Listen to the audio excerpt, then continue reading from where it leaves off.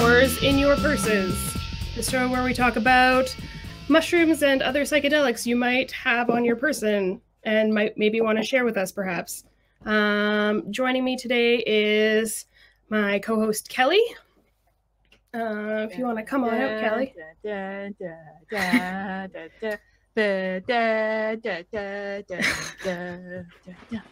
we do it? Did the music happen? Was that, I think so. Did that happen to be a recording of me singing the song last episode? No, I forgot it wasn't music. Yeah, that was Paige singing our theme song. So that is our co-host intro until further notice. That's my WWE entrance music. Oh, that's my new favorite thing. Wonderful. I can't see you. Do you want to come on out? Me personally? Yes. If you could drive down to Calgary and get it on camera here, that'd be great. You can't see me right now? I cannot. Oh, there we go. Now I can. All right. Hell yeah. We are so good at producing. Hell yeah. How's producing going, Lily? Oh, I got a thumbs down. Oh. So I feel like we should explain to the audience. So last week, for astute viewers, I gave a glowing compliment to our producer, David, in that I said he always keeps us on our feet. Mm-hmm. And on our feet or on our toes? You know what? Like, it's kind of vacillates between both. It's sometimes on our feet and sometimes on our toes. Right. So it's like calf raises sort of thing. Right. Which is building endurance. Which is why I have this desk here, because if people saw my calves, they would just lose their shit. Like, I've seen them. It's pretty intense. I appreciate that you gave me a warning beforehand. Yeah. And he was having us do hella calf raises last week. And I have to say, I was really worried because I thought, you know what, this week he might not have any more surprises for us. He might not, he might just kind of steady as she goes and just everything will run smoothly and it'll be boring. And you know what? I underestimated him. He absolutely pulled out the change up on us and told me earlier today, oh, that's right, I'm too busy. I can't help produce tonight. So yeah, we have a new producer and she's so good at technology. It's her main thing. She's nodding sagely as I say this. And just for the 4th consecutive week, we are absolutely crushing it on the production front. Wouldn't you agree, Nicole? I feel Nicole? like we need to prop up that banner that says a reminder that David is doing this for free. I will correct you that David is not doing it for free. David is in the other room having a staff party. Okay. Oh, is this one of his staff members that's producing this for us? No, this is my partner. Oh, this is the only way I could. I tried to recruit more tech savvy people, and they were like, "Who are you?" And like, the new phone, who dis? And yeah, I didn't go over well. So it went from, "Hey, can I come over to your house after you're done your little Wayne's World thing?" And turned into, "Hey, you're gonna operate an entire show." I could not be happier with the results. I agree. She's doing a fantastic job. I have no notes. This is great. No notes. That is the theme of this show.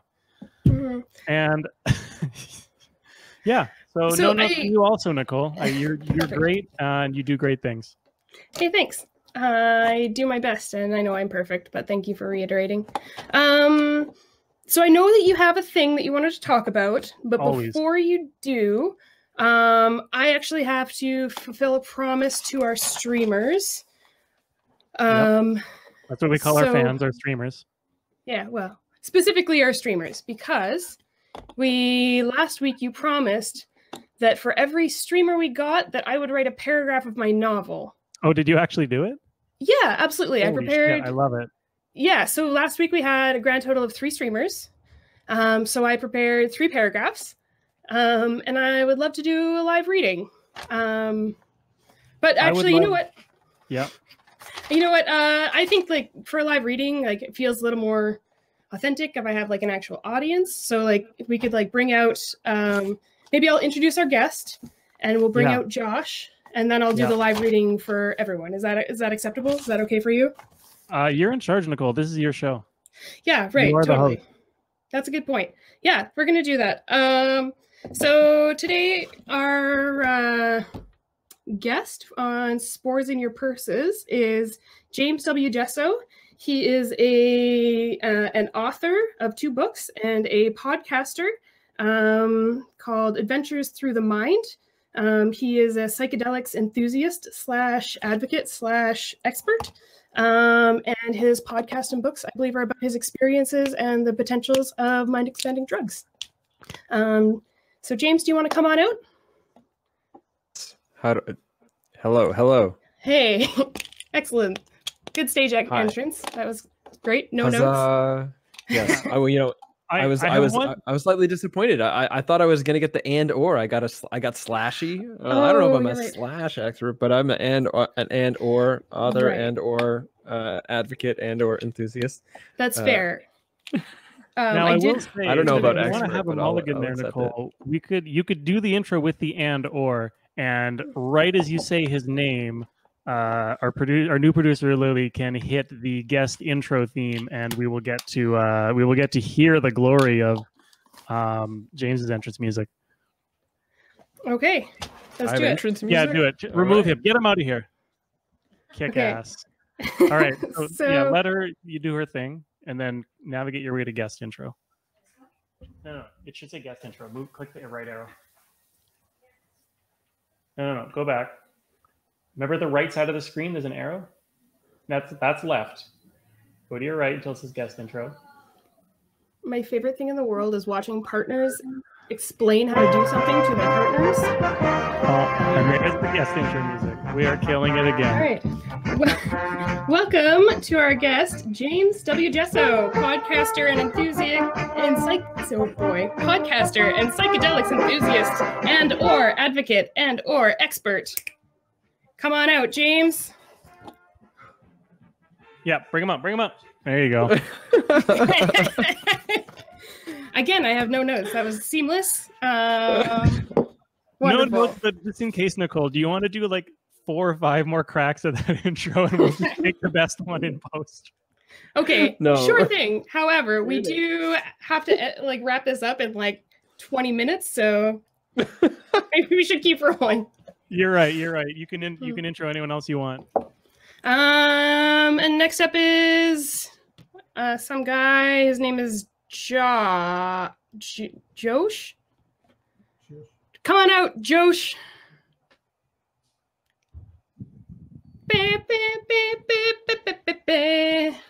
I'm glad that you actually understood the Germanic pronunciation of Josh. It's not many people know that, so I think we're helping our viewers learn a little bit today. Josh is our resident GM and general smartass. He's also a beer enthusiast and or hentai enthusiast. Yes, the 2 things that go together best. I mean, after a few beers, how can you resist more hentai, right? The guy gets me. You guys are gonna gel well together this show, I can tell. Gel well like a hangout. So now my co-host is missing. Does he want to? Are we playing the co-host music again? Is that what's happening? Okay, we're gonna keep doing this live. So why don't you assume that Kelly can hear you right now and hear the mystical voices of your live reading of your 3 paragraphs that you wrote last. What are you talking about? I wouldn't miss this for the world. I was going to say, it's pretty disrespectful to not show up for a live reading. There's nothing more embarrassing than going to do a live reading and no one shows up. There's no audience. Oh my God, that would be like, I don't know. Let me make up a completely fake hypothetical. Not showing up for the show you're producing. Like, that would be so rude. Can you imagine? I can't even. I'm sure you'll text me back, Kelly. Okay. So I kind of flip-flopped back and forth about whether or not I was going to do this. But I was finally landed on, I can't keep my art secret forever. It's important to share your work so you can get notes on it. But keep in mind, this is Nicole. I'm not going to speak about myself in the third person. This is my very first live reading, so please be gentle, be kind. Get off the stage. Sorry. Actually, could you pan out so that I can see my audience? Thank you. It's helpful for my She process. made one production decision. It was such a good decision. And I was like, yeah, you're doing it. And immediately Nicole just comes in like, no, smacks the ball out of her hand. Well, you did say I'm the host and I'm in control. So this is true. If you could just shut your mouth and be respectful of my work, that'd be great. Yeah, shut your mouth. Shut your goddamn mouth. Great. Okay, so be gentle. Please hold your feedback to the end. Again, my first time.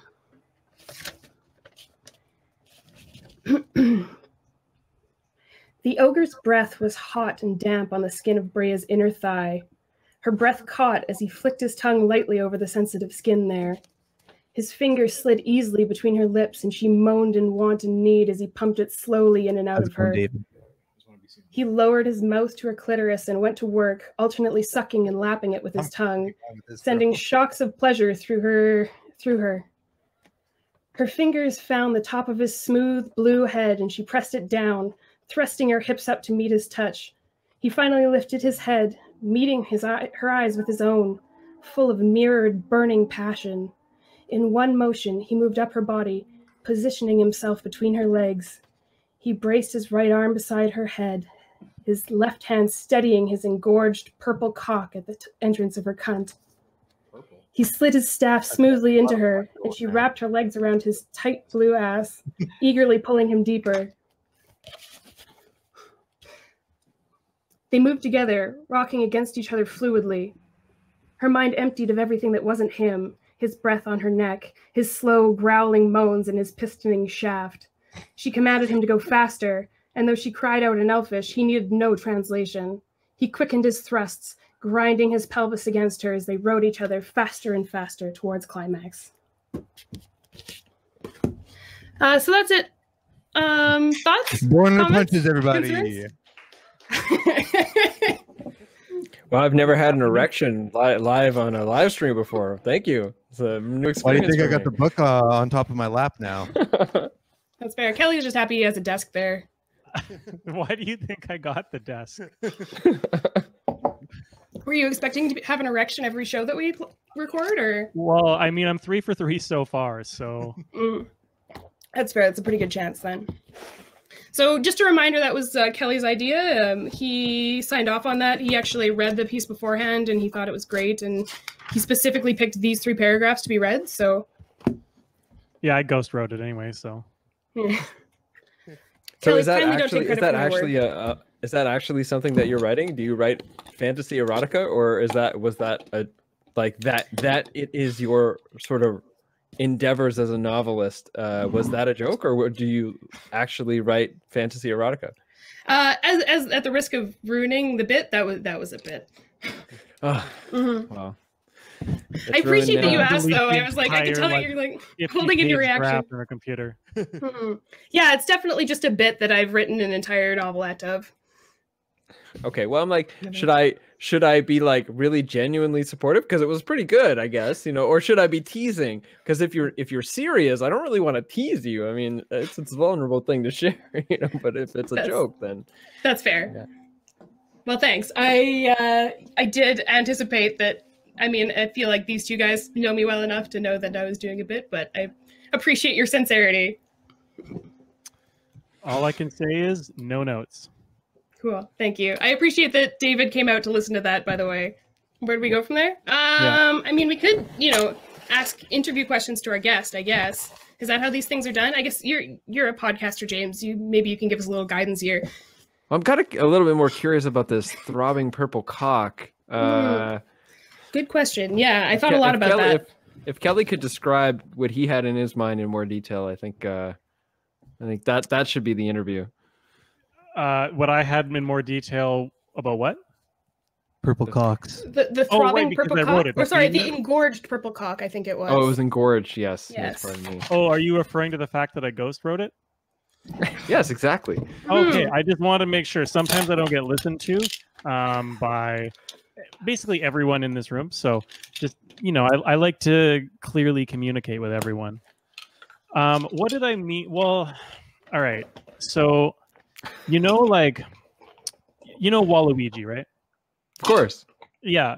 So, kind of the way his hat sits on his head just so. So, imagine that hat, like imagine if you stuffed Waluigi into a morph suit that was purple, but like it had no arms or legs. It was just a tube with that like jaunty hat shape at the end. Now, like, take that shape in your mind, and that is the purple cock. You know, it's kind of gangly. It goes wah. But that's sort of what I was driving at. And like, yeah, like, you know, like some cocks have like hair, like, you know, a decent ways up the base. So like, Waluigi's has like a little pointy mustache amount, like just under the head of it. Mm-hmm. Mm-hmm. Mm-hmm. Or sorry, no, this cock I'm talking about, which is like, it evokes Waluigi, but it is not Waluigi. I want to be clear. That's no exactly what I was picturing. You did a good job of describing that. Well, you did a good job of reading it, Nicole. I'm so glad we're friends and teammates. Thank you. Yeah, I think we work really well together. Great, my second on-air erection. This is fantastic. Perfect. I'm breaking so many boundaries. Mm-hmm. Okay, so... Okay, now are we going to ask the real questions, or are we going to ask the bit questions first? I don't have enough time for bits anymore, to be honest. You might have to actually be a little sincere for a second. Oh my god! All right, we got 15 minutes until we start our game. So let's go with 5 minutes of dumb questions, 5 minutes of the semi-dumb question, and 5 minutes of serious questions. Can we power through this? Sure. You want to start us up with a... We could be a bit relaxed too. I can add an extra 10, 15 on the end for me here too. So let's just figure it out as we go. You know what? Let's just dive right in. No rudder, no captain, no steering wheel. We are just going to dive in. So, James, I recently listened to your episode of the effects of psilocybin on creativity. Mm-hmm. So I loved it. I want to know more about, like, have you looked into the effects of alcohol on creativity? Because the relevance to us here is that is Nicole's like kind of plan A here in terms of executing this show. So like, yeah, is there a lot of research on that? Is there some peer-reviewed stuff? I have no idea how sincere that question was. No, I haven't. Although I anticipate that the reduced the reduced inhibitions of what's coming up in your mind and what comes out of your mouth will likely create an increased capacity for some sort of creative expression in some way or another, but there's got to be diminishing returns at some point. So my answer is about an hour. Yes, no, I don't know. Fantastic. I mean, hopefully, because I was told I needed to have some sort of funniness. I'm usually kind of a serious guy, at least publicly. So I've been drinking in the effort to be a little bit more relaxed. So I don't know if that's going to translate as more creative or what, but we'll see. So anecdotally, do you feel like it's working? I feel better about myself. So that's the only thing that really matters, isn't it? I found that it's not so much like, it doesn't so much spur creativity for me as makes me more willing to read ogre erotica on a live stream. It's also being recorded. And I have no intentions to ever run for office in case anyone is like waiting to publish this at the opportune time. It's also what I'm curious about is on a DVD to your parents next week. Oh, that's I was fine. actually just going to say my dad often ends up watching whatever it is that I do on YouTube and all the rest. So I'm very curious to see what he has to say when he finds this one on his feed, and he's like, "Well, that was an interesting conversation you had there, son." I'll just send this directly to my parents and get ahead of it. Actually, my mom lives in the same house. I'll just hand her my notebook. You should just send the story. That's how you get ahead of the thing. That's getting ahead of the story. You know, classic political movements right there. Mm-hmm. Just don't give any context. Just send it. Yeah, that's the only way I ever send any of my erotica to people. So I don't know if you've looked into this one, but I'm currently working with studying the effects of sleep dep on creativity. That's kind of my like counterbalance to Nicole's alcohol pursuit. And Josh, I believe you're doing the effects of hentai and creativity, right? Well, and you add a little bit of alcohol and sleep deprivation on top of that. I try to like round out all my bases here. I figure if one of the thing affects creativity very well, if I just keep stacking them, it's like stacking buffs in a RPG or something like that. You you keep getting better and not completely destroying your life and going off the rails. Yeah, if we're talking experimentally, though, you should really only be changing one like factor in each experiment. But well, now they tell me. Okay, Nicole, you want to? So wait, was that a question about sleep? Was that a question about sleep deprivation? I truly don't know anymore. But like, if you think you're confined, we're doing a bit, like, you should live in our heads. It is a nightmare land. I wrote a whole bunch of questions on here, and I don't remember which ones were sincere, but I'm going to credit that one to the sleep depth. So if it feels creative, then there you go. I think I heard Matthew Walker on an interview say at one point that sleep deprivation at first gives somebody the perception that they're doing better, but the reality is that they're performing worse in all possible areas of measure. So that's something to hang on as your creativity gets better over time with your sleep depth. Yeah, I mean, that sounds great. Like, as long as I have the perception I'm doing better, like, I mean, I'm the only one that really exists, right? So everything else just like fucking gravy, right? Exactly. Right. Solipsism. Get in it. Get with it. Ooh, solipsism. Can you give us a definition for that? I mean, obviously, I know what it means, but for our viewers at home. Shit, I hope I know what it means. I'm going to come off like a bit of an idiot. For using the word without knowing what it means. It's like perceiving all of reality and all of life as being a creation of not just like, oh, I am that I am kind of thing, but as in everything is me. All of this is me, and all of reality is me. And it comes from me.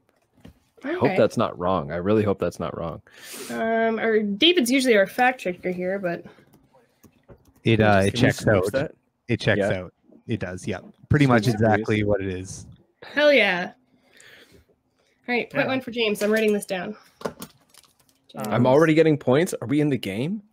This is so existence. Oh man, are you excited to win this game?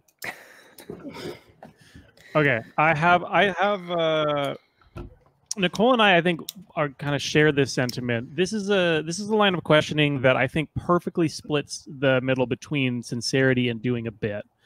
And I'm gonna tell you, I'm gonna compliment your show here. It's very smart, and like, I was listening to it today, and like I've been listening to it all week, trying to catch up a bit and be like trying to prep for this because I am, a professional.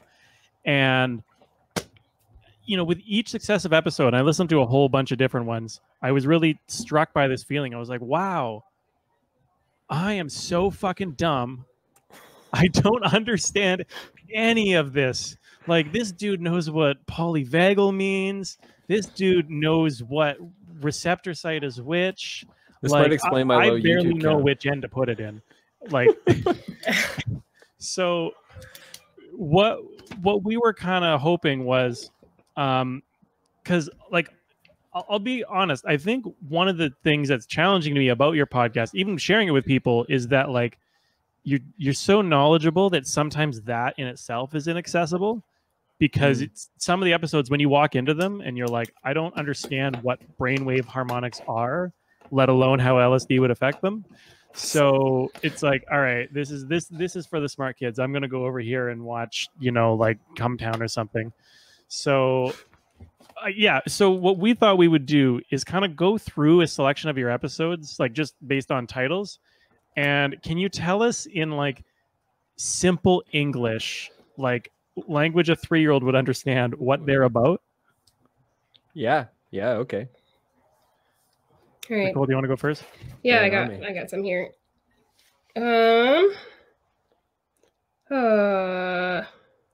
Got psilocybin and the cultivation of compassion. Can you give us a little bit about what that's about?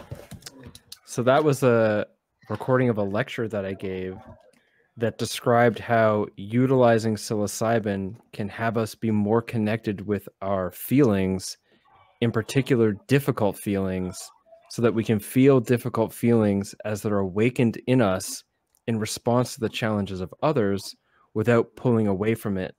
And so in doing so, we can stay with a person while they're in their difficult feelings while being in our own. And there's another layer there, which would make it compassion, which is being able to not lose ourselves in their feelings or dissociate from our own, but stay connected with love and care for that other person's well-being.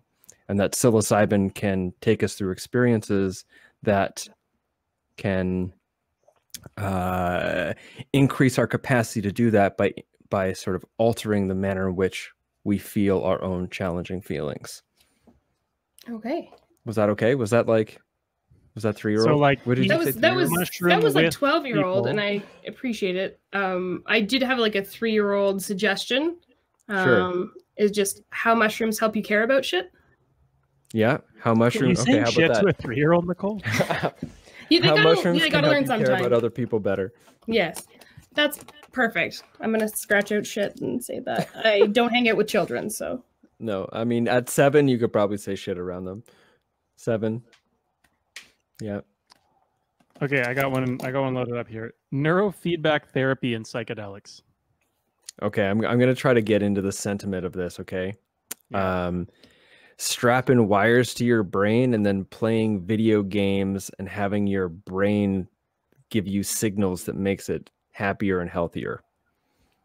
Hell yeah. So, like, I look at game shoots duck hunt zapper gun at me, changes brain. I feel good. Yeah. So, strap wires to your head. Those wires run into a video game. The game is altered by how your brain is working and alters how your brain is working. And where psychedelics come into that is having them in your system while you're doing it, or doing it to make your brain more like you're on psychedelics. I think that I think that's up to the 12-year-old level again. But yeah, I think 12-year-old is genuinely where I'm at. So like outside of any insincerity, I think that helped me understand that a little better. Mm-hmm. Yeah, absolutely. That's really cool, actually. If you, I got another one here, actually. I was going to say, people who are interested in neurofeedback, that episode is with Heather Hargraves, and she's from London, Ontario, and she is another very smart person, but I think that she might be better at the 12-year-old explanations than I am. but she's also very brilliant, as you would see from listening to the episode if anyone checks it out. Okay, cool. Yeah, absolutely. And for, I guess, for the record, that podcast or that channel on YouTube is Adventures Through the Mind? Adventures Through the Mind, correct. Okay. Yeah. I guess, yeah, we can do plugs at the end, but just in case anyone stops watching here because the show gets shitty. I won't take it personal. It's okay. Oh, it won't be because of you, I promise. I had another one here. A somatic relational approach to psychedelic therapy. What is that about? Lost during that one. Go on. Okay. 3-year-old-ish. Somatic means how your body feels. Relational means your connections with others. Psychedelics means you've taken psychedelics. Therapy means you're fixing something that isn't working well. And so it's focusing on how it feels to be in connection with another person as a part of therapy that includes psychedelics. Okay. Being that other person being like another person that's also, experiencing therapy with you, or that person being like your therapist? Your therapist. Oh, okay. Interesting. Something like that. I feel so self-conscious right now. This is very difficult for me to explain it this way. I don't produce content. I produce content explicitly for, generally for a technical audience, right? Although I know I have a lot of general audience listeners as well. So I'm like, it's really waking up some kind of like, maybe some sort of like, inadequacy stuff that I'm like, oh my God, I can't explain it except really complicated. Einstein was right. I don't understand it well enough. No, that's please don't be self-conscious. You're nailing it. You're doing a fantastic job. Again, Kelly and I are very dumb, and I understood that. So I pretend I'm an intellectual, but I just write ogre porn. So. So if I understand like that one correctly, it's almost like that therapy is the opposite on like every possible level as like taking a giant pile of mushrooms and locking yourself in a float tank. Because like you're now with people. I wouldn't say on every possible level, because there's still psychedelics on board, so there's something going on there. But yes, it has a number of other elements. For example, structured facilitation, unless you count how psilocybin guides you, how psilocybin expresses its intelligence through the experience it guides you on as being some type of structured facilitation, then that is missing in the float tank for sure. Light and sound that's not coming from inside your brain exclusively, that's also missing in the float tank from a relational somatic therapy session. Mm-hmm. And so did you talk to, was that like a therapist that you talked to, that like a therapist that uses those tools? The relational somatic psychedelic therapy one, I was talking with two people, and one of which focused on the relational somatic sort of understanding of things from an academic perspective, and the other was a practicing therapist. Mm-hmm. Okay, that's really cool. That's interesting. Mm-hmm. And both of which were anonymous, although the therapist decided to reveal her identity shortly after that. Oh, okay. She's an underground provider. Oh, okay. Right. Mm-hmm. I know that's I've seen, I guess, articles about that. Those sorts of things are opening up, like those sorts of treatments, but I don't know how far that goes and how regulated it is and anything like that. But presently in Canada, there is a very small selection of people who are legally able to receive psilocybin-assisted therapies, and there's even a smaller selection of people who are able to give it, which is TheraPsil, an organization I think based out of BC, and then I think it's called Syntax, that's actually based out of Calgary, and they've both been granted the ability to provide therapy to certain patients under the Section 56 Emergency Access Program through Health Canada, in particular for palliative patients, which is patients who are dying, and their medical treatment now is, how do we make your dying easier? And I do believe that they also got approval for not very many people, a very small amount of people, and they're still trying to get more approvals, but also for one person who was suffering from debilitating trauma, who wasn't palliative. And I believe they also got access for their therapists to receive therapy themselves, because in what mind state is it a good idea to have people be therapists providing psychedelics who have never officially received psychedelic therapy or had psychedelic experiences, which is an issue presently facing the psychedelic medicalization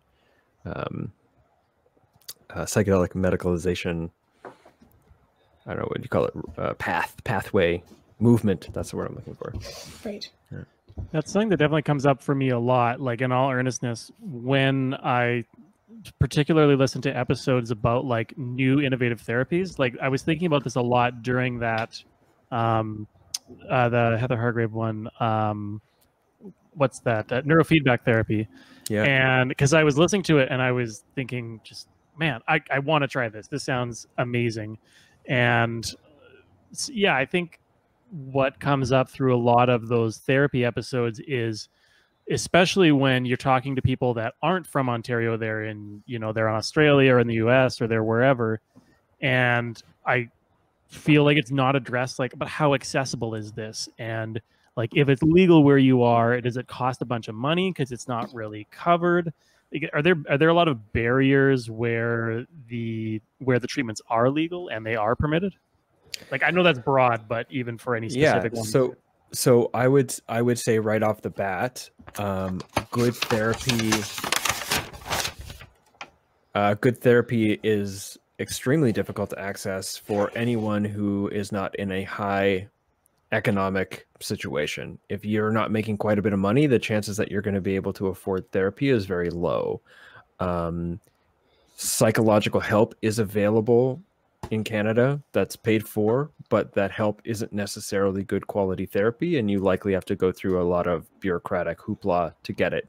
For example, I'm waiting to see a dermatologist because I have a scalp thing, and I was informed a couple of days ago after waiting 3 months that my appointment will be sometime at the end of 2022. So I assume, you know, I love free healthcare, social healthcare. But so access, that's a look on your face. Access is incredibly prohibitive for good therapy in general. Then when you look at something like neurofeedback, it's highly specialized in its training. It also has extremely expensive technology involved that is so specific that all of that technology generally is very expensive for even the therapist to get access to. So then you're looking at a lot of expensive stuff. It's also not entirely niche. Neurofeedback has a great history of being very effective for mental health issues, including things as intense as dissociative identity disorder, previously known as multiple personalities, and extreme trauma. But because of that, the specialists that exist aren't exactly as easy as finding, say, a basic counselor, right? And then you mix that in with somebody like Heather, who is like on the cutting edge of an entirely new frame of understanding how to work with neurofeedback based in research with psychedelics, which is brain research with psychedelics, which is, since 2012, this has sort of started the renaissance or whatever. It's highly specific. It's expensive. It's hard to access, and psychedelics and psychedelic therapy is still illegal, like basically everywhere. So yes, unfortunately, much of that interview is for people who can afford and access Heather, or are people who are interested in the ideas and can find neurofeedback. Neurofeedback's not hard to find, but it is expensive. It's not easy to find, but it's not as difficult as, say, trying to find a good quality underground psychedelic therapist, which is obviously much more difficult because of the legalities involved in the provider and the risks that they're taking. Yeah. So are those barriers to access like pretty common across a lot of these innovative therapies, or like really case by case? I think that it would be, I think it's fair to say that the barriers are pretty widespread. And that, for example, it's probably a lot easier to find a cutting edge neurofeedback therapist or like psychedelic therapist or something in like Los Angeles or New York or Toronto or Vancouver, especially, and even in Calgary, which has quite a scene, which I don't get any credit for, but I think I played a very valuable role in creating back when I was living there. Yeah, me too. But, compared to somewhere like Ajax in Ontario, which you may only know because I think that's where Avril Lavigne came from, who you may know. I think that you're of the age to know who Avril Lavigne was, so yeah, it really has a lot to do with geography as well. And neurofeedback, I think Heather was mentioning, and I am excited to try it out, that there are headsets now that are reasonably affordable, like around the $200 range, which is not that expensive, you can do remote neurofeedback sessions with a therapist who can control that headset from their place where they are. And then you'll eventually get AI and automated programs and stuff like that. But obviously a trained technician, skilled, experienced technician will always be something special. Yeah, I mean, yeah, definitely would like to be optimistic that some of those things will become more accessible. But as you said, like even kind of basic therapy is often like pretty inaccessible to most people here, right? Like, well, access is a huge issue in the sort of larger social discourse around the medicalization of psychedelics, because chances are when access rolls out, it's going to be extremely expensive. You have companies, organizations that are literally funneling millions of dollars. They're going to be building these like places like Field Trip in Toronto, which I'm not endorsing, but they exist.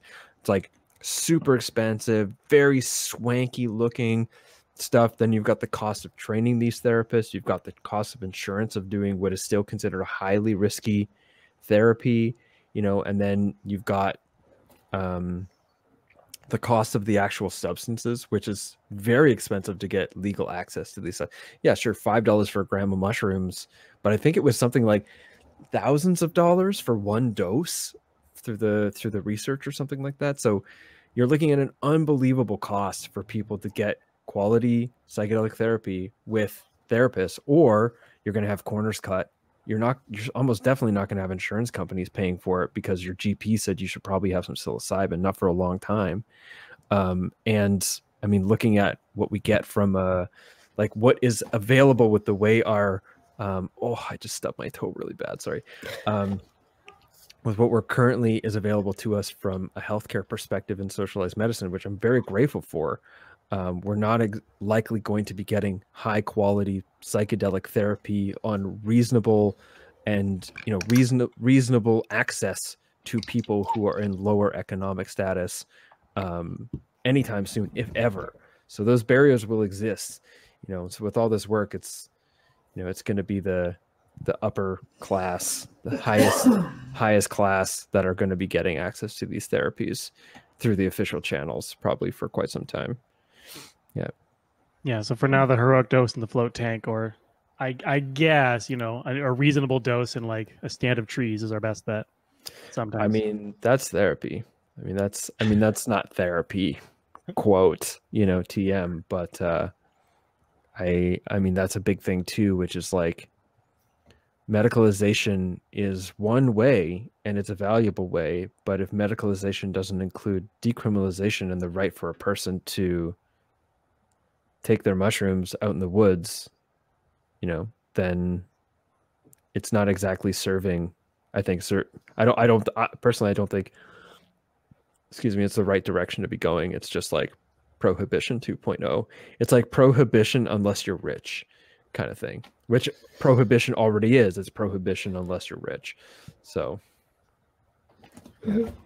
yeah, I have actually so many more genuine questions that I wanted to get to, but I think we're kind of getting to a time crunch with wanting to play a game, right? You're probably chomping at the bit over there on the couch. I've actually been really enjoying this conversation because I'm not too much into the psychedelic scene. I'm more of a drinker myself, you know, the traditionalist basically. So a lot of this has actually been very interesting to me. So as much as I'd like to get the game going, I'm glad that we took the time to sort of go through this in more of an in-depth way. So thank you for that, by the way. Yeah, well, why don't you guys, if it's okay, why don't you ask another question if you're enjoying it, and then if it feels right, we can get in the game after that. Well, these ones are the ones, because unfortunately it seems like every time this happens, I'm not given any real homework to do ahead of time. The last show I didn't get told what was going on, and unfortunately I wasn't told about you either. So I'll leave the question to these two right here. They seem to have some good ones up, but please do tell one more, and then maybe we'll get into the game. Well, Josh, here's something though, Josh. If you don't know much about psychedelics, for example, you know, possibly a lot of other people don't. Why don't you ask the question that feels like the genuine question you're holding? All right. So I've only done mushrooms a couple times, done acid once in college, all that fun stuff. So my very limited casual experience here, not so much on the spiritual sides of things. And I had a friend of mine actually recently who went out to his cabin after a bad breakup for this sort of thing, this sort of, I'll call it self-therapy for lack of a better term, where he, you know, microdosed on mushrooms and just enjoyed the woods for a little while. And he said he was experiencing sort of like a more spiritual experience. I'm kind of being redundant, but anyways. So I'm just, as someone who's not very spiritual to begin with and one who doesn't do a whole lot of psychedelics, how would you describe the benefits of a sort of spiritual experience in the woods on any kind of psychedelic? But I keep using mushrooms as an example because that's my most frequent used one. Well, of course, the word spiritual and the concept of spirituality can mean a lot of things to a lot of different people. right? Yeah, it's a pretty broad experience. I guess I should narrow it down just a little bit by saying, go ahead. Yeah, go ahead. Like an individualistic sort of, I guess, awakening would be a good way of saying it. Like just a new openness as a result of these psychedelics in a calming environment like the woods or something like that. Well, yeah, there's a lot that could be said about it. But one thing could be something like, there is something profoundly refreshing, healing, and positive about having the experience of being connected with something larger than yourself, and that connection being a positive one, like one that feels meaningful. So, for example, if your friend's going through a breakup, if you think about, and I'm just kind of going off the fly, so I don't know what your friend's experience was, but if you think about going through a breakup, my assumption is there's grief, and in that grief, there's sorrow. There's probably a sense of being alone. There's probably a lot of stories there. You know, maybe there's feelings of abandonment. There's maybe concerns about hopelessness or issues of inadequacy or worthlessness. There could be feelings of, there could be guilt, shame. You know, there could be a lot of things going on. And taking something like psilocybin and sort of opening oneself up to feel those things, while also opening up to a sense of being connected with the forest that's holding you in those things, can kind of create a new way or a different way to move through those feelings and get perspective on those feelings in a way that doesn't make the feelings go away, but contextualizes them in a way that makes them more manageable, or maybe makes them a part of a larger process that enables you to move through them and on to the next stage of your life more coherently, effectively, or positively. Something like that, maybe. Okay, fair enough. I'm just more curious about it than anything else, because in addition, I've said other people talk about it, so I was always just sort of like morbidly curious more than anything else. Yeah, I mean, I made a lot of assumptions there. I made the assumption that, you know, the dose was big enough that they felt connected to the forest, that they saw the forest as something that could hold them, that the forest is something that can hold you. I mean, I believe so, but that might not be a thing. But a lot of it, I think, comes down to being able to feel the feelings that are there in a way that, though that feeling process is held in a different context than it would be otherwise. And by that, I mean psychological context, as in like you're maybe experiencing them less from this like, I just wish it wasn't hurting so much and I don't want to be here, to this is just what's happening and it's moving through me, for example, is something that tends to come up with psilocybin, or it pushes those emotions through you, whether you want to feel them or not. And then also being in a situation where because you're on mushrooms, you're looking around and you feel the life of the trees. You feel the forest around you. You feel it living and breathing. You maybe hear it communicating to you. You maybe like have the sense that it cares for you, or that life cares for you, or that there is a care and a love that sort of underwrites all experiences, even the experience of the pain, the grief, the sorrow, the sadness, the worthlessness, the guilt. All of that could be underwritten by something greater than how we're reacting to it in the moment, which psilocybin in a forest can really wake up. And then those feelings and the stories we have about them can shift as a consequence of experiences like that. I don't know if that made sense. You don't give yourself enough credit. You said you usually speak to a technical audience, but that was very well eloquated towards more of a layman's thing, speaking as a layman and these sorts of things. So thank you for that very good answer, for lack of anything profound to say myself. So, well, thank you, and thank you for your compliment and for your question. I think questions are a beautiful thing. I think a sacred thing to ask a question. And so it felt like you brought an honest question, and I appreciate that you did so. And so I got a bit distracted by tech stuff, but your question, was it basically like how, like how would you explain to like you as a layman how like mushrooms in a forest can be therapeutic? Well, yeah, sort of the experience itself, and then sort of like what could be beneficial about that, because like I said, I don't do a lot of that sort of thing at the best of times, so it's more of curiosity because I know friends of mine have done it. So yeah, I think that it was very well explained there. You know, another thing too, and this is going to seem maybe counterintuitive, is that as we're suffering through those things, for example, like all the feelings that I mentioned, there's no guarantee that in the midst of all of that, we're actually just feeling super fucking sad and just being like, I am so sad, and just crying because I'm so sad. And one of the things that mushrooms do is that they help us feel when we're sad, acknowledge that we're sad, and just cry and just feel those things. A lot of the times we end up stuck in places because we're not actually feeling our way through them. And mushrooms can help in that.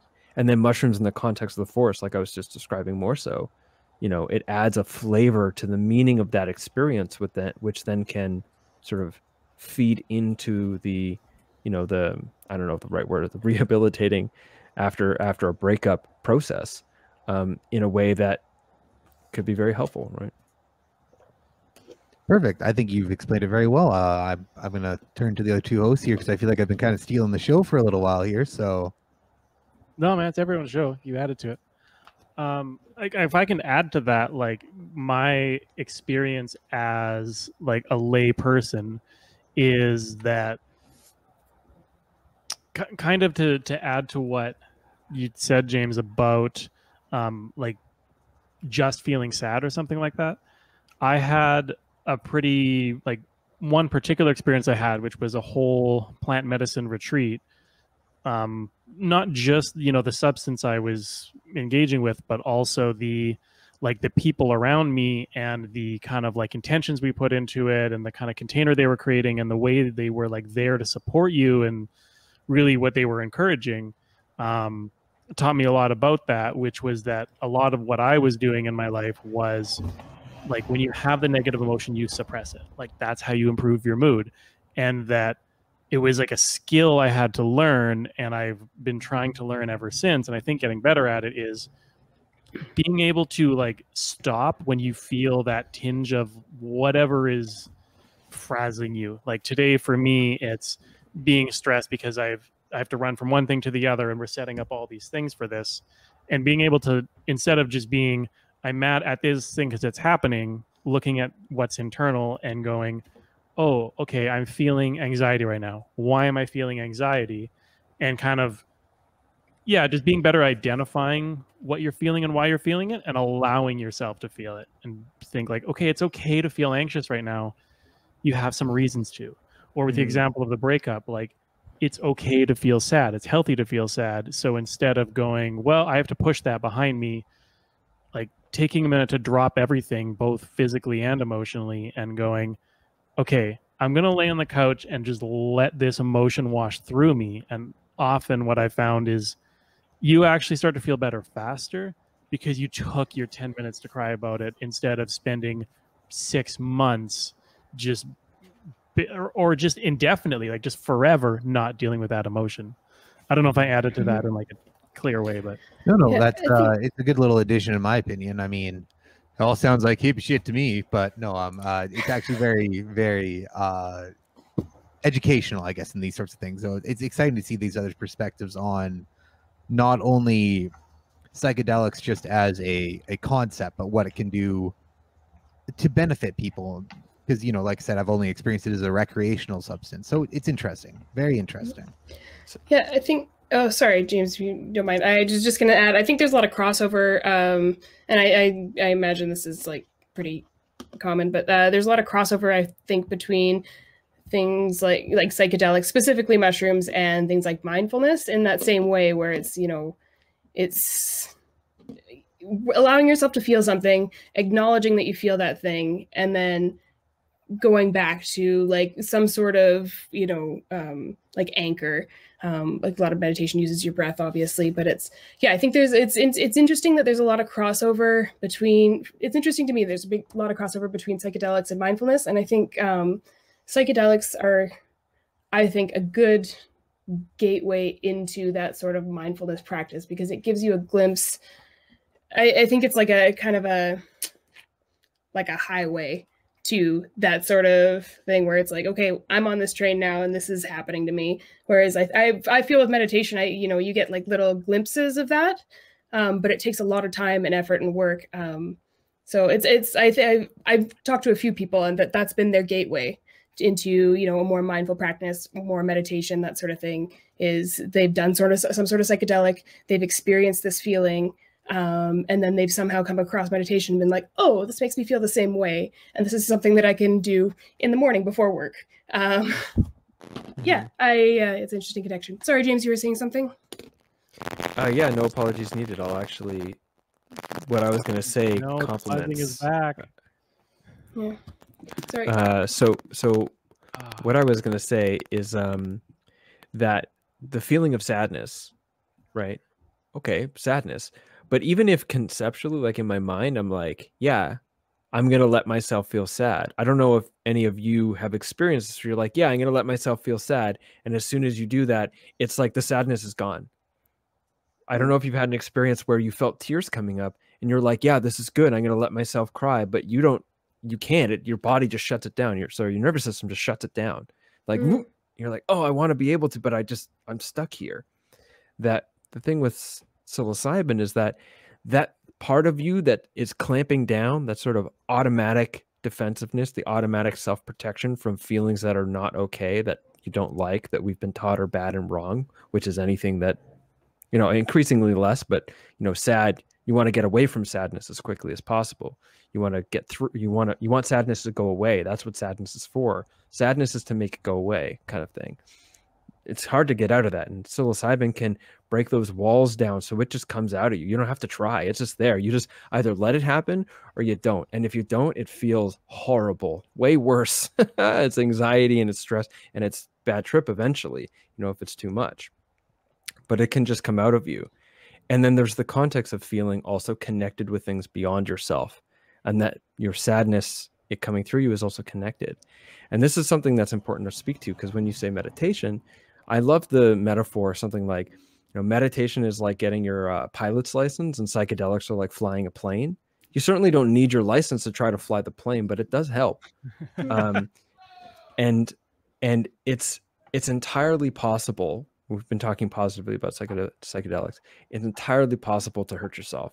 It's entirely possible to take too much, to take it in the wrong context with the wrong people or the wrong lack of people, and end up having an experience that is just too much, too soon, too fast. Because we're talking about sadness and connecting with the force and all the rest, but there's also the possibility of just feeling like trapped in an infinite loop of lost and alone and hell with no escape, and there are demons coming at you and aliens trying to fuck your brain and stuff, and you're just full of anxiety. You can go into that place too, right? And so in the conversations we're having about the positive effects of psychedelics, it's also incredibly important still to keep in mind that they are they're extremely powerful, and they can be, in the right doses, used as playthings, and they can be fantastic as playthings, as I can attest to, and Josh, you could probably also attest to. And they can also cause quite a hard time, and especially when you're using them without the recognition that they can be difficult, that can set up for a hard time, because then when it starts getting a hard time, you're like, oh shit, this isn't supposed to happen. This is supposed to be fun, and there's the anxiety. Or you're like, yeah, mushrooms are good for me. I'm going to use them to heal my depression.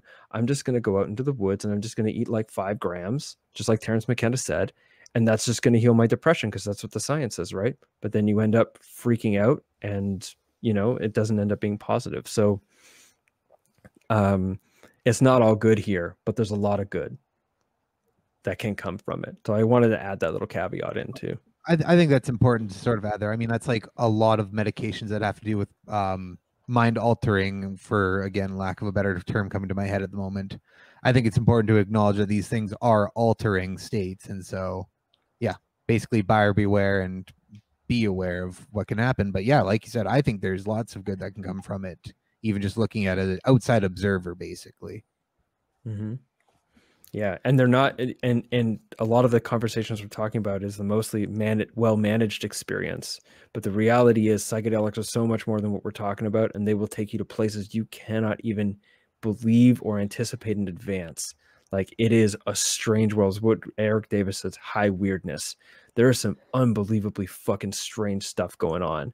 And you take a little bit too much in the wrong context, and that's the only thing you're going to know. And that's cool and interesting and exciting, but it's also can be terrifying and something to be kept in mind. And a lot of the language around psychedelics right now is to try to compartmentalize them into this like tool for wellness and healing and like spiritual practice, but they don't recognize the sort of like being cracked open to, you know, inconceivable realities that actually just leave you feeling alienated and alone, and you don't understand how to make sense of this, having too much God or whatever it is, you know. So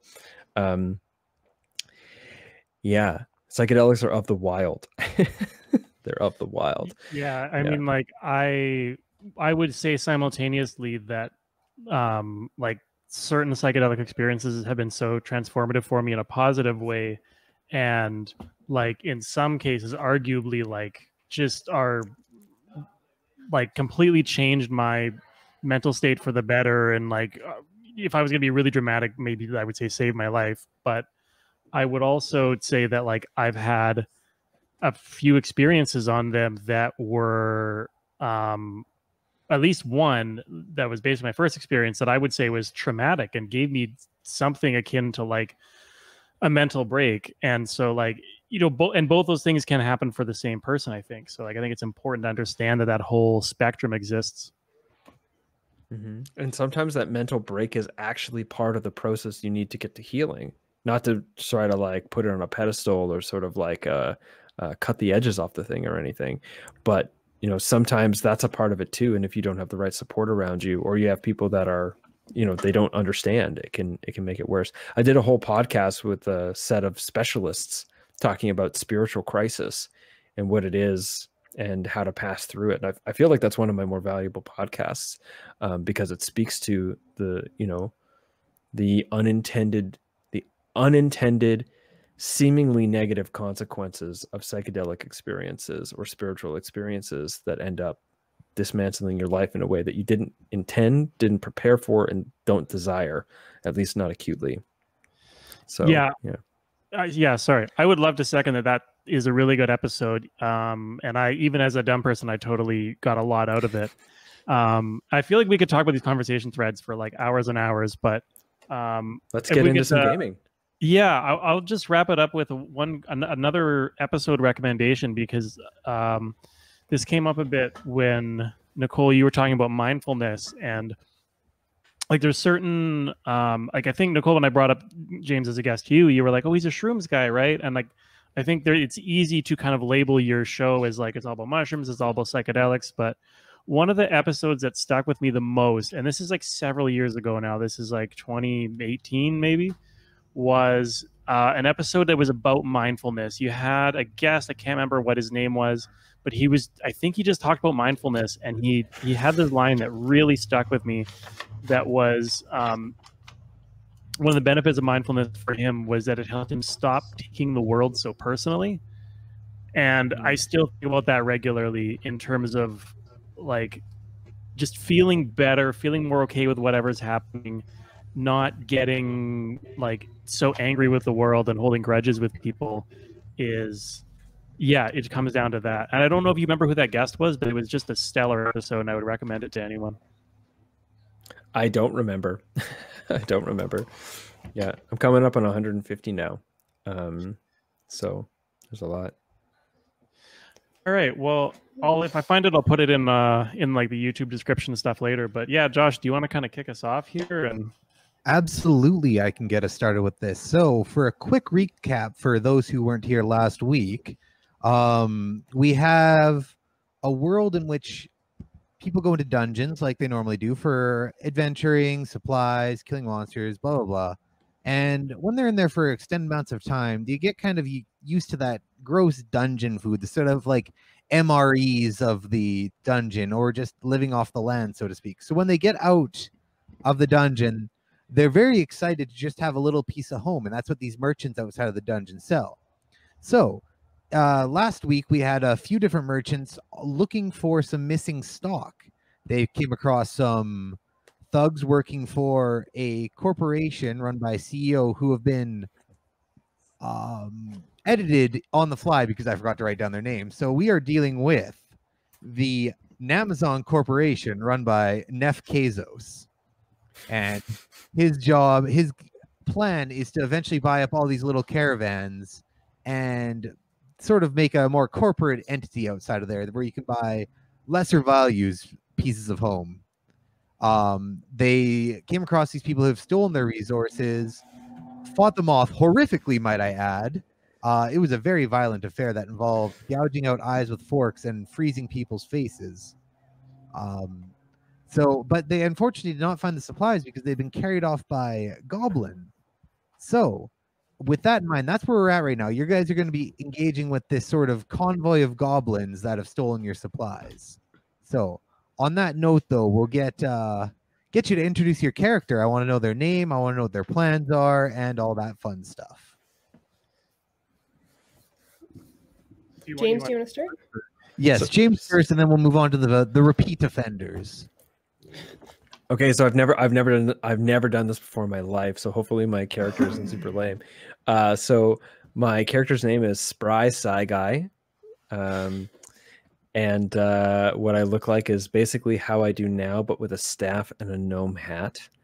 And my background is that I was lost by an infant raised by a tribe of gnomes that live inside mushrooms, and the tribe's economy is funded by selling our old homes because they get humans high. And my special talents, do I tell them my special talents? Or yeah, you can tell me your special ability. That'd be perfect. My special ability is that I can communicate with the forest, but with low accuracy. I love it. I absolutely love it. Okay, and after that, we'll get our two repeat folks here. We'll start with you, Kelly. What was yours? I believe it was Angina. Yeah, my character's name is Angina Pectoris, and her description: she is packed and stacked, especially in the back. And her background is that she spent years chaining one scheme after another to cheat her lovers out of their disposable income. However, she caught a little too much heat on the last one and needs to lay low in the last place anyone would think to look for her, doing honest work.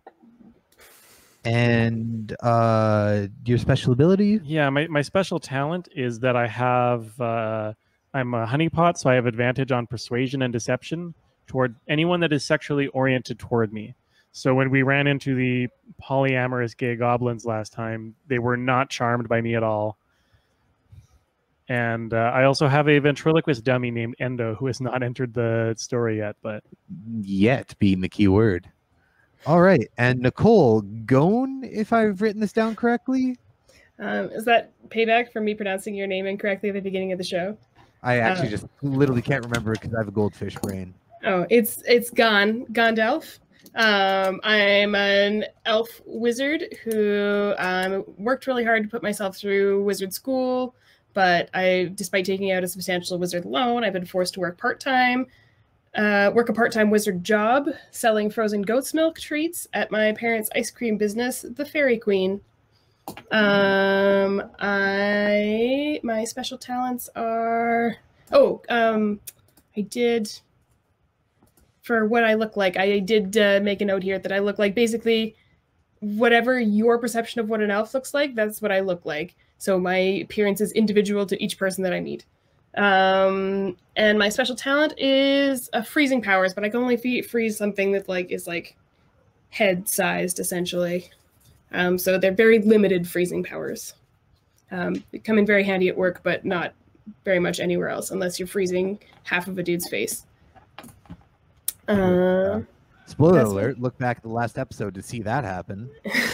Is it a spoiler alert if it already happened? I guess yes. They haven't That's all watched it yet. I'm spoilers. spoiling the Never mind. episode, so. Fair. All right. All right, so we'll get started with this. Our intrepid Did you want to help him with his stats? I already gave his stats. Oh wow, you're all over. I'm his stats. always on the ball. My I'm a stats. GM. I'm always on the Man, ball. Okay, I might like you more than Do you Brayden. want to produce our show? What? Just kidding, David. We love you. So, our intrepid entrepreneurs committed hate crimes in the name of salvaging their goods by the Namazon Corporation run by Nef Bezos. He's a powerful CEO whose old name was changed for the purpose of a bit. Our wonderful pierogi producers were unfortunately bought off by this dastardly and demonstrable devious dandy and have thus left our story. However, as our two remaining salesmen work their way towards a goblin encampment, they have since found themselves a new ally, a adventurer who had a penchant for a little bit of soft serve and is such looking to solve this supply issue. So, our adventurers, as we enter the story, are walking through the woods towards the location presented to them by the note given by the goblins last week. Wait, so those other two were like corporate shills the whole time? They unfortunately were bought out in the interim. That when you guys take a little night break to get ready to hunt these goblins, all of a sudden, an agent of, I've already forgotten his name again, Nef Bezos, came and unfortunately it seems that they were bought off a little bit easier than the two of you. So their pierogi business is now underneath the umbrella branch of the Namazon Corporation. Well, that sucks. I knew I didn't like them. They had a terrible vibe. You think you know someone. Did you see they So- broke some dude's nose off? That was messed up. Kind of, yeah. As soon as you see like someone gouge someone's eyes out with a fork, then you know they're bad news. So I Could have guess I have to ask a forecasted that. question. As you make your way towards this small encampment that has about 20 little goblins, they're stout creatures with pot bellies. What is your first thoughts upon coming upon this camp? So wait, is Spry Sagai with us now, or we're about to meet him? He joined after leaving the cavern looking for soft serve, and unfortunately, Gon's stock was all gone. What? So he has joined you in an attempt to sort of get the supplies back because, I mean, the guy just spent 3 weeks in a dungeon. He wants some goddamn soft serve. Like, can you blame the guy? All right, so then to answer your question, my thoughts as we approached this camp was like, oh my god, I hope this guy does not try to stab anyone with a fork. Like, I am traumatized by that experience for sure. This guy, like, I would stab someone with a fork? No, our last companions just kind of, I was trying to charm some people, and then they just kind of went and gouged out someone's eyes with a fork. It was very unexpected, and I've been suppressing those emotions since, and it's not going well. Well, you should know that I generally don't carry forks, but I do carry a spoon. As odd as it seems, I just can't bear to eat soft serve ice cream just with my mouth, like straight on the thing. It just messes me up. So I always carry a spoon because soft serve is easily my favorite relaxing, refreshing treat. So I always have a spoon on hand so that I don't have to have it gross on my lips. I can spoon it. But the possibility of me spooning out somebody's eyes is high if you get me agitated enough. Good to know we have a running theme here. And Nicole, as you come upon this sort of open valley in the middle of these woods where this goblin encampment has set up, what are your thoughts?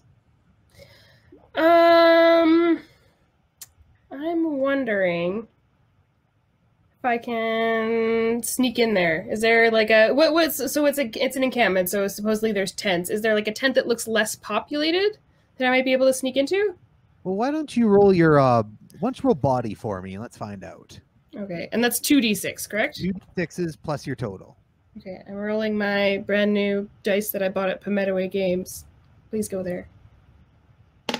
Shameless plug. I got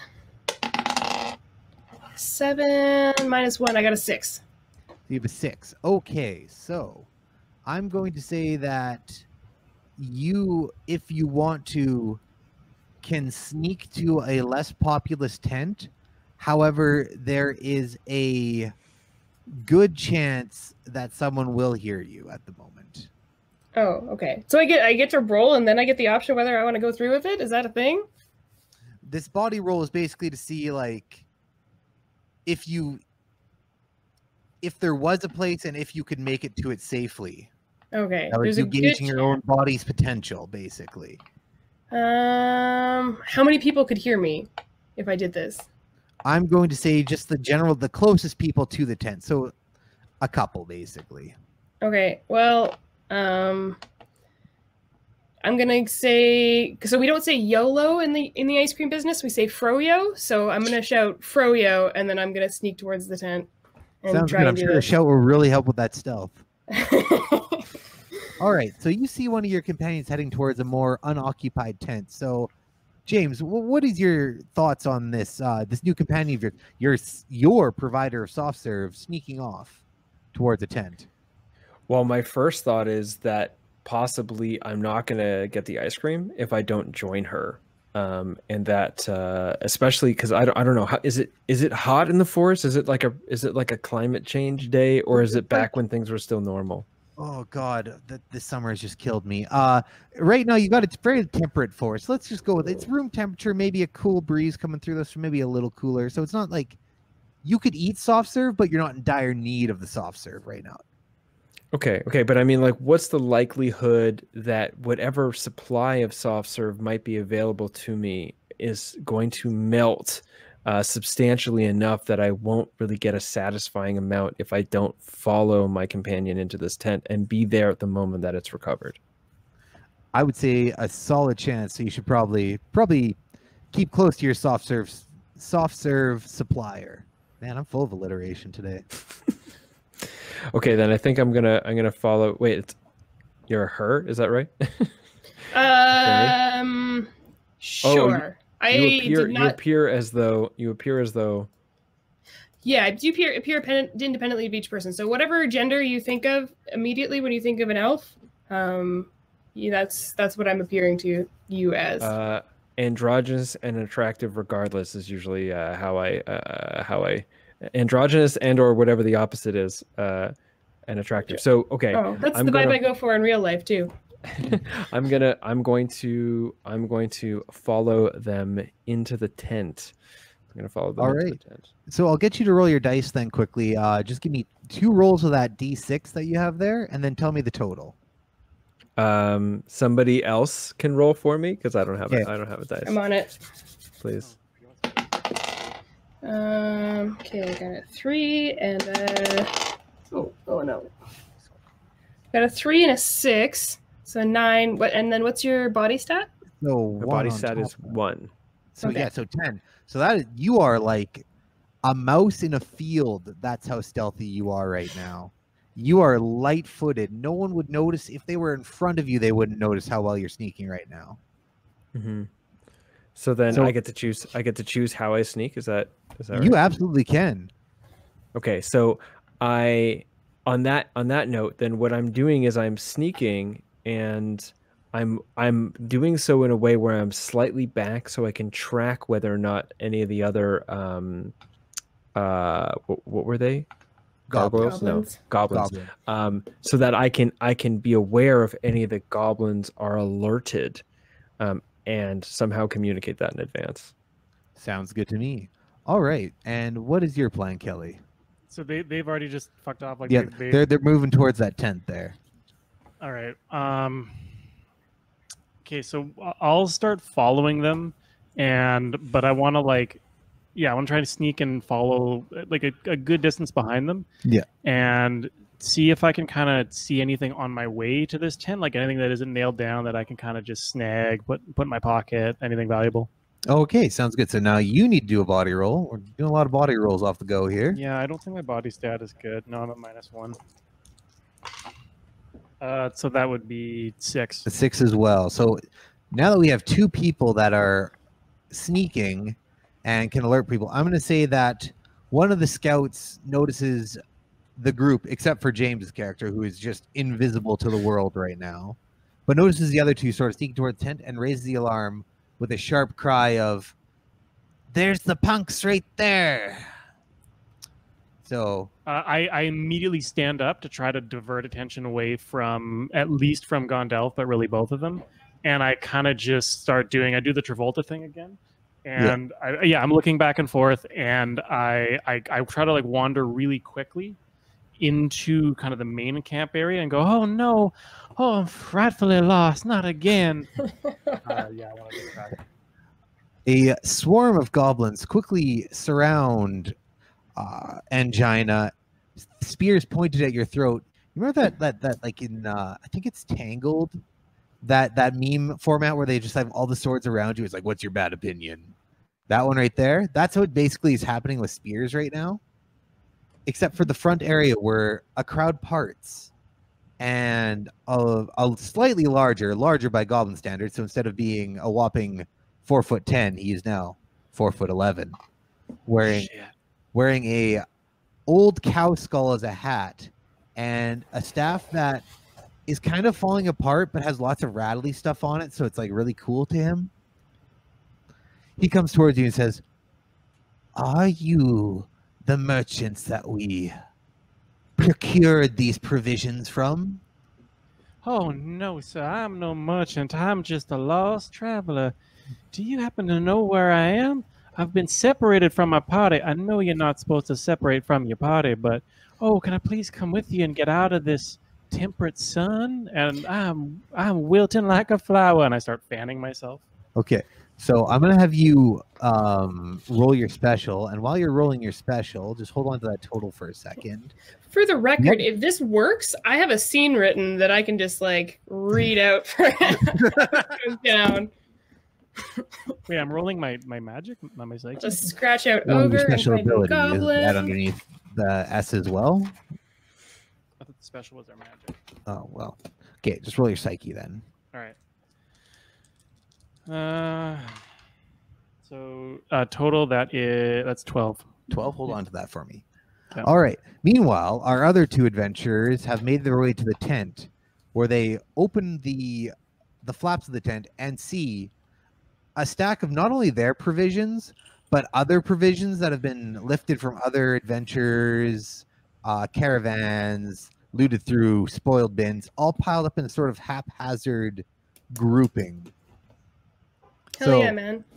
You are able to see your own provisions fairly high up on the pile since they're pretty fresh. Still in the ice box, still keeping that soft serve nice and cold. So what is your plan here? What is your guys' plan for this stack of provisions, basically? Well, I look over at James's character, whose name is Spry Side Guy. Spry Side Guy. I look over at Spry Side Guy and I say, "You know what, Spry? You seem super chill," which is an ice cream pun, by the way, in case you didn't catch that. I appreciate you following me into this tent.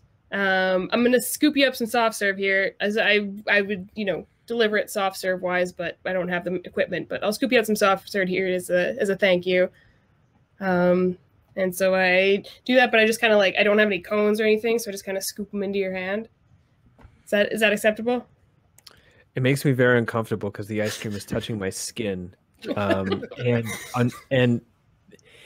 it's so uncomfortable that it's really a challenge for me not to yelp out in anxiety and frustration. But I managed to smother myself by immediately putting it into my mouth and trying to lick it off as quickly as possible. Without your spoon.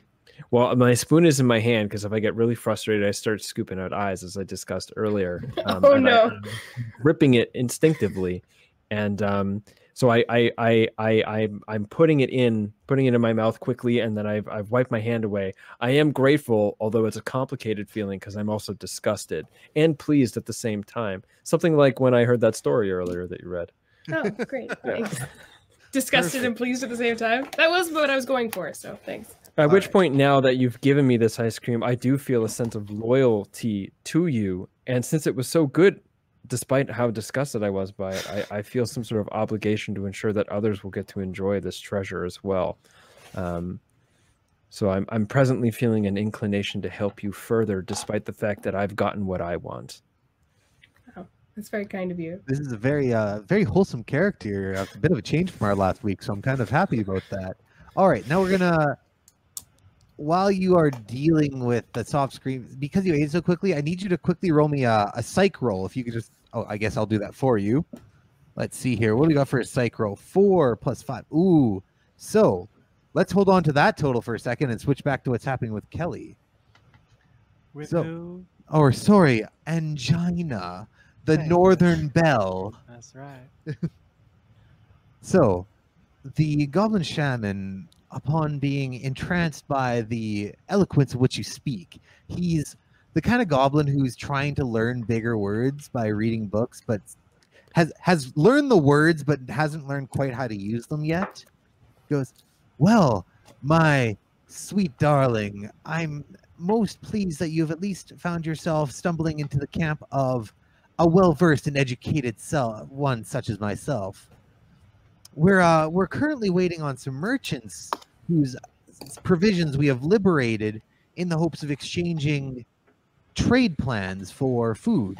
You see, some adventurers recently trampled over our fields in the caverns, and as such, our mushroom crops are despoiled for the entire season, and we're at risk of starvation, which is why we've been forced to resort to thievery and hooliganism to feed our village. Oh, dear sir, the mere mention of hooliganism, I feel like I may faint, and I start to wobble on my feet. He's going to attempt to help you up, but because he's so short, you mostly just feel him cup your ass. That's fine. Yeah, I put my hand on his shoulder and kind of steady myself, and I do apologize, sir. Please. Maybe I can help you. Long ago, I used to manage my fair share of meal plans in my village. I was in charge of the Wizard Weight Watchers program. Do you want to show me what you have, and maybe I will help you see if there's a way that we can dole it out equitably among your people and keep everyone alive. Perfect. As this is happening now, James, I need you to describe a more than mildly annoying brain freeze, because you ate that soft serve so quickly. You see, it's causing a sort of searing pain in your head that you can't quite restrain a noise. So what kind of noise are you making as a result of your brain freeze? Well, as it's just pushing up further and further into feels like the very center of my head. It's like my vocal cords, my diaphragm, my guts, even my testicles are just sucking up into my body, and they're all going up and they're coming out through the frontal thing, and the noise is like, it hurts. Perfect. So now we finally get to bring it all back together with Nicole. You've heard this ghastly cry from beside you. What is your solution? You realize that this is loud enough that they're going to hear you. So what is your plan here? I feel like as much as, he's been a kind friend to me, I feel like I need to take... Sorry, what is there something in this tent that I can use as like a bludgeon? A bludgeon. Okay, well, violence. I know, right? Okay, well, let's see. You don't find anything that you can bludgeon him with per se, because no, I have a better idea. Sorry, you have a better idea. So what are you going to go with instead? I'm gonna wrestle the spoon from his hand, and I'm just gonna shove more soft serve in his mouth as an attempt to muffle these sounds that are coming out. Okay, so roll me a body, Nicole, and I'm gonna roll James's body here. I'm gonna roll for fun. I got a 7. You got a 7. Okay, well, he also got a 7, and in traditional tabletop rules, the defender always wins in a tie. So you both start grappling and fall over, taking down the whole tent with you and causing a dreadful racket. So as we bring this all back together, goblins are now pointing their spears at the two of you who are sort of tangled in the tent right now, while the shaman keeps, because he believes that you are in danger from these intrepid intruders. Oh, what was that dreadful racket? He has gotten very close to you and waves his rattly staff at the massive humans, provisions, and canvas, saying, "Come out right now, you scallywags!" Well, I go out quickly, much more quickly than the elf that tried to take me down and shove more ice cream in my face. And I get out very quickly, and the first thing I do is announce that I saw this suspicious person sneaking into this tent, obviously didn't belong there. And when I came to confront them, they attacked me and threw ice cream in my face. And at which point I wrestled them to the ground and created this commotion. And they're right inside. They're in there now. They obviously don't belong here. You need to get them. All right, and with your wonderful understanding, because you're using your eloquence and intelligence for this, you managed to convince them that you're not an intruder. You were just a good Samaritan walking by.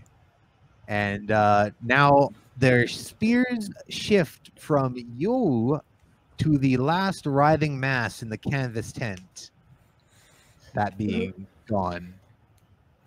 So I kind of sense that there's danger, though I can't actually tell.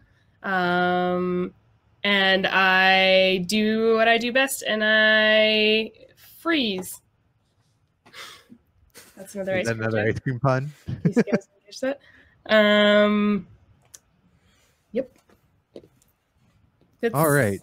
So with the spears pointed at your throat, the goblin shaman's getting a little forward at this point. He actually takes your hand and starts dragging you towards this this intruder of theirs.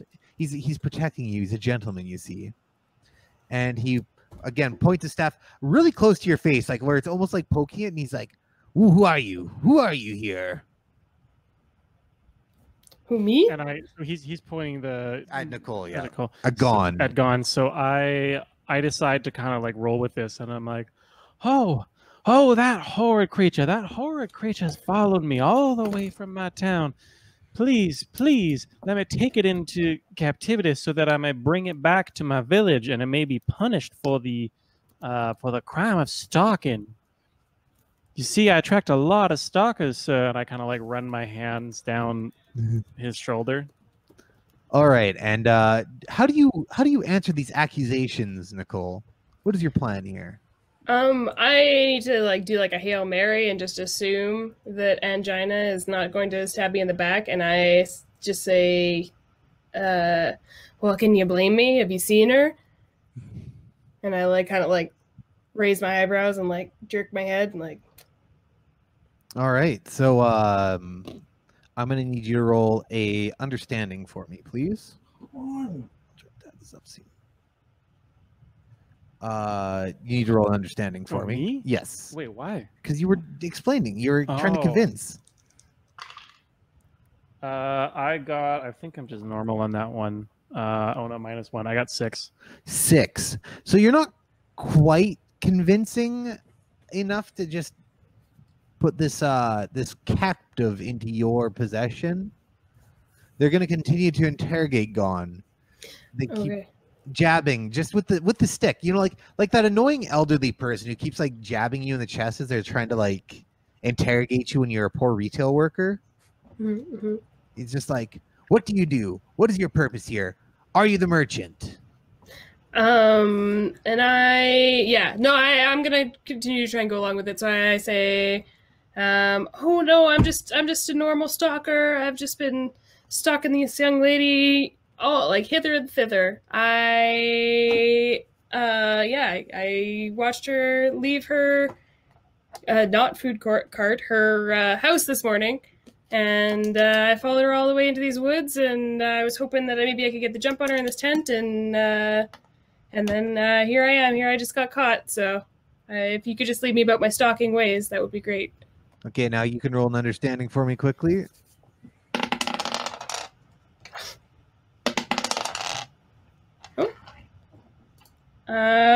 Okay. I got a 9. A 9. Okay. So now that the story's sort of been corroborated, the Goblin Shaman seems a little more willing to just sort of let it all go and help his new friend Angina here by putting you into her possession. So they tie you up, pretty roughly and uncomfortably, and they basically just give the rope to Angina and say, "Do with this what you would." I grab the rope kind of confusedly, and I'm like, "Oh no, a rope will not do. Oh no, this androgynous elf is an escape artist. We will need a cage. In fact, the smallest cage that you can find that it will still fit in, because I want them to be punished."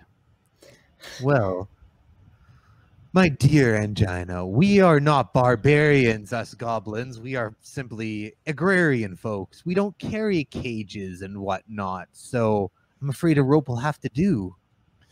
All right, we'll just put some extra ropes or chains on if you can, darling. So one puts a loose loop around your neck, and it's not even a slip knot or anything. It's just like a leash, and hands it the second rope as if that will help somehow. I tie it tightly around her neck.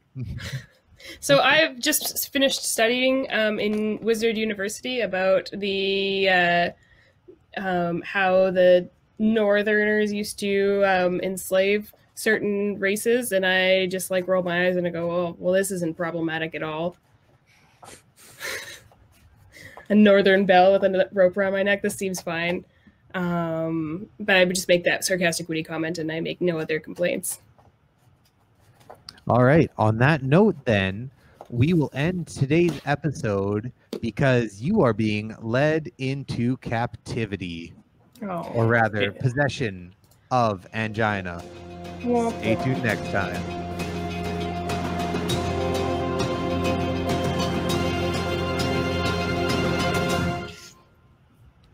Neat. So did I just sneak away? I just snuck away. Nobody was paying attention to me. I had like a 10 secret thing. I just snuck away. I got my spoon.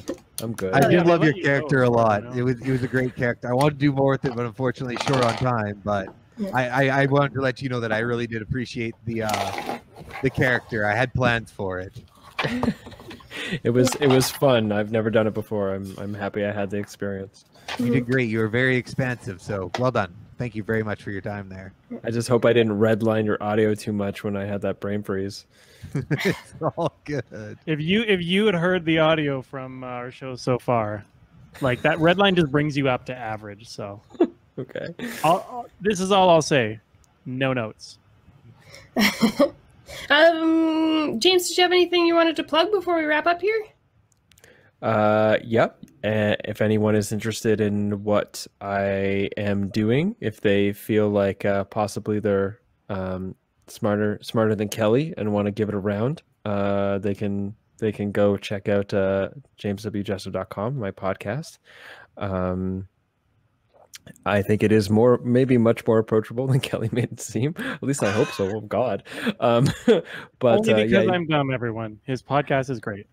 You can go to jameswjesso.com or check out Adventures Through the Mind on YouTube. It's also on Spotify and iTunes and all the rest of that.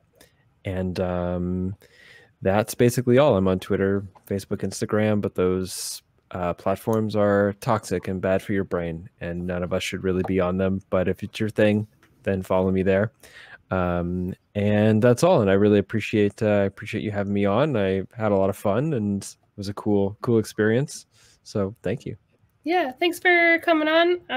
You're a great guest and an all around fun guy. Hey. And if I'm not mistaken, in addition to all those other platforms, they can catch you as a regular contributor on Fox News. Am I remembering correctly?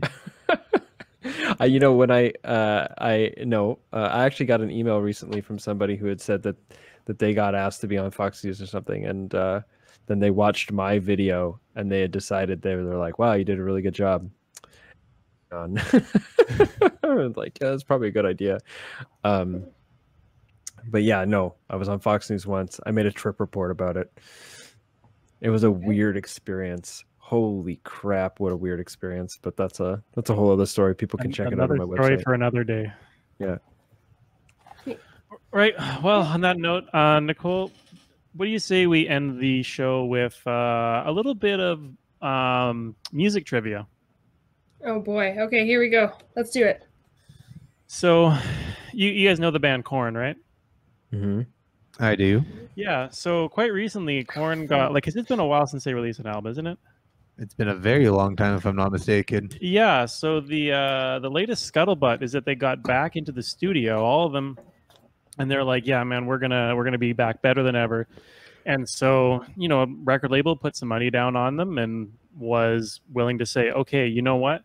We will give you basically infinite money, infinite studio time. Please just, give us that Freak on a Leash shit back. Like, you're gonna really brighten up 2022 realistically."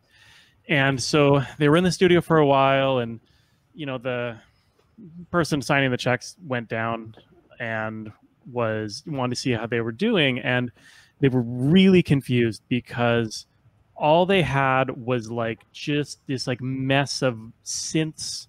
Like there was no analog instruments except for like a xylophone, and it was just like this incredibly bizarre experimental avant-garde mess. It was not even remotely like tough or anything. And so this producer was like, "Okay, guys, like, explain what's going on.